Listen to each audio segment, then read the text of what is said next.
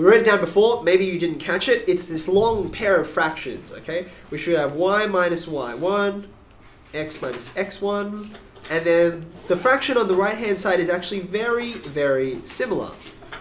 Like that. There's your gradient, okay? What I want you to do now is I'm going to pause and let you have a go at this yourself. You've got all the information that needs to be substituted into here, okay? When you do that, it's going to be a bit of a schmozzle, okay? Lots of numbers flying everywhere. I want you to simplify it until you can get it into that form you mentioned before. Y equals mx plus b. Can you please do two things? Number one, substitute your numbers in. You're welcome to use a calculator because they're gross numbers. And once you substitute, rearrange until you get to this form. Okay? Can you do that? I'll give you 3 or 4 minutes to have a go. So just to repeat, you're substituting the points into here, and then you're rearranging everything so that it's in a nice form that's neat and we can graph it nice and easily. Okay? Have a go. Let's have a look. Now, you tell me, does this check out, right? You can see right at the top, I've just quoted the 2-point formula, and then I've noticed, okay, what my x1, y1 are, what my x2, y2 are, and I've just substituted in. Then you can see a lot of the numbers simplify out, right? You've got the numerator and denominator on the right-hand side. They both simplify. You get a fraction that you can also simplify. And then you come to something like this. This is where I ended, okay? Who's got the answer? Yeah? Hands up? Yes? Okay, fantastic. Wait, so does it matter if you put it as a decimal? Yeah. I'll come to that in a second. The short answer is, at the moment, no. Yeah? I'm a bit confused because I have it the other way around. Yeah, like, so instead of 180 minus 152, I have the other way. Ah, great. Okay, that's a good question. So, and in fairness, I did do this before, and I think I did it in a different order. So, what's happened? Okay, what Ellen is talking about is, tell me if I've got this right, Ellen. She's written this: y minus 180 on x minus 26.5 Yeah. equals 152. Take 180. Is that right? Yeah. Okay. Now, here's what's really. Yeah, I wrote that right. No. Here's what's really cool about this, and I pointed this out back when we did it, but I haven't looked at it since. The 2-point formula takes an x1, y1, and an x2, y2. Does it matter which one is 1 and which one's 2? No. Answer no. You will still find an equation that goes through both of those points. And you can actually see your working should pan out to exactly the same thing, even if your numbers are all somewhat rearranged, okay? So the 2-point formula, a bit like the distance formula, the midpoint formula, you can switch things around and you still get the same result, which is kind of nice, okay? So, the reason why I put it here at the bottom as a decimal is just so that I can actually put this as a graph onto a piece of software that will graph this for me, okay? That's one of the reasons why your graph looked different to mine, okay? So here's the data that I had graphed before. This is a piece of software called Desmos, and I think I've shown it once or twice before. I didn't want you guys to see this first because it sort of takes out the legwork that you need to practice, but you're welcome for some of these later questions to have a go at it. There's all my data. You see that? All my heights and, what was it? The radius? It's the bone length. Okay. So now I'm going to write in the equation. Can you help me remember? It's y equals 4, I think I wrote 4.66. That's the gradient. X. And then I think it was plus 56.33. Okay. So let me just color that a bit better. There we go. All right. So we've actually looked at that. We've judged it based on our eye. And then we've come out with this equation. And you can actually get software which will, as I've done, verify the fact that you've got an equation that really does fit the data well. Okay? So, you've got an equation now. Let me finish. I've asked you to do questions 1, 2, 4, and 6. We're like 90% through question 1. So let's finish it together. The rest of question 1 says, you've done part A and B. So we're going to do part C. Use your equation to find the height of a female whose radius is 25 centimeters long. Okay, let's have a look at your line of best fit.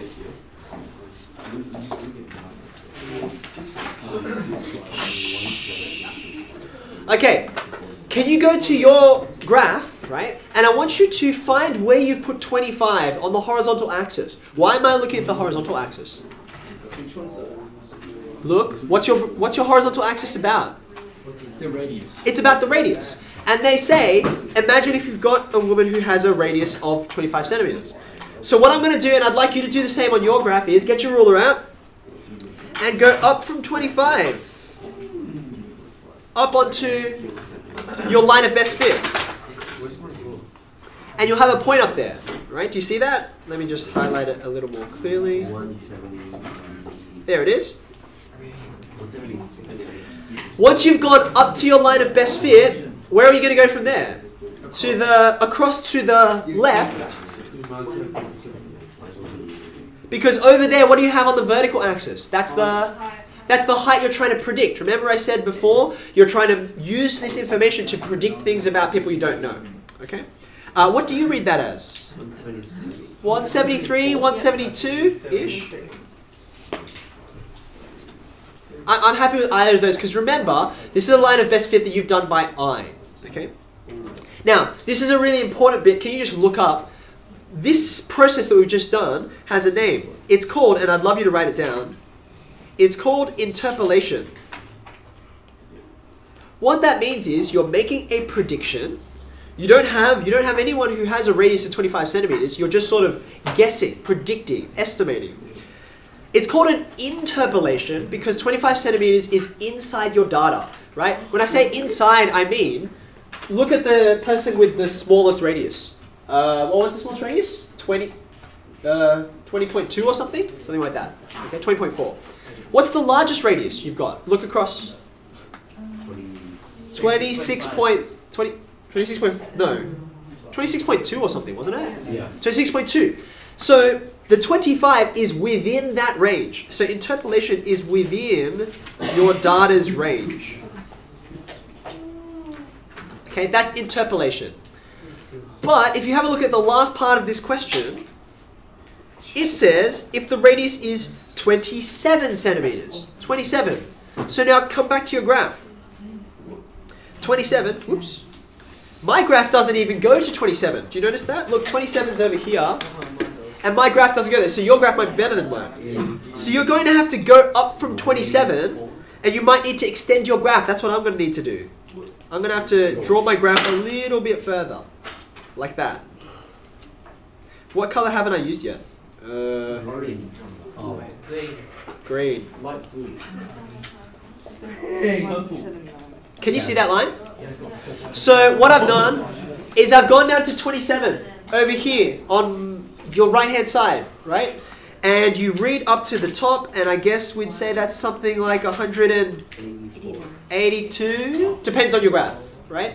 Now notice, please, previously we were interpolating. We were looking inside the data. 27 is not inside the data. It's outside. So we don't call this interpolating. We call this extrapolating. Have you heard that word before? Yeah. Extrapolating. So both of these things are predictions based on our line of best fit. And interpolation is inside your data, like this guy. And extrapolation is outside your data. Oh, that's a bit bright. Sorry, I didn't mean for that to be, anyway, a bit fluid. Okay? So, what have we done? Let me review. Line of best fit. Draw your data. Once you've got your data, what do you do next? What's your second step? You're gonna need this, right? And you're gonna have to sort of look and wave it around until you're happy, and then you're gonna draw. How do you know if you're happy? What criteria do you use? You want to try and hit lots of points, and then above and below you roughly want the same, roughly. Okay. Once you've drawn it, then what do you do? Look at my blue things. What do I do with that? You're looking for 2 points that are on your line. Yeah? It's a long process, but that's because statistical understanding is really tricky to pick up. Wait, before I answer your question. Once you got your 2 points, what do you do with those 2 points? Interpolation. No. What do you do with your 2 points? You're going to need to find the equation of that line, right? And then you'll often get asked that question, okay? And then lastly, you can use your line of best fit to make predictions about things that you don't otherwise have measurements for, okay? You had a question, Reed. If it's in the test, then will we get extra time? Because it takes so long. If this is in a test, then this is obviously a time-consuming process. You would either have, for example, you'd have data provided to you, like you'd have a scatter plot, and then we'd say, okay, now off you go, do this part, right? Or alternatively, we'd say, make the scatter plot, you draw the line, but then we won't ask you anything further, because it takes time, doesn't it? Okay? But this is a really important statistical skill.